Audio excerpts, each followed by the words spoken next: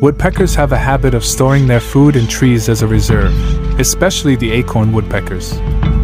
Originating from North America, these birds will stash various types of food, including insects, grains, or even fruit pieces, inside trees they've previously drilled.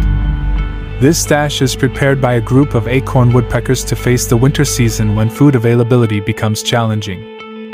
However, their reserves are often pilfered by animals such as squirrels and bears. Hence, these woodpecker groups collaborate to protect their savings from being stolen by other animals. This behavior aids them in coping with uncertain environmental conditions, ensuring access to their food reserves whenever needed.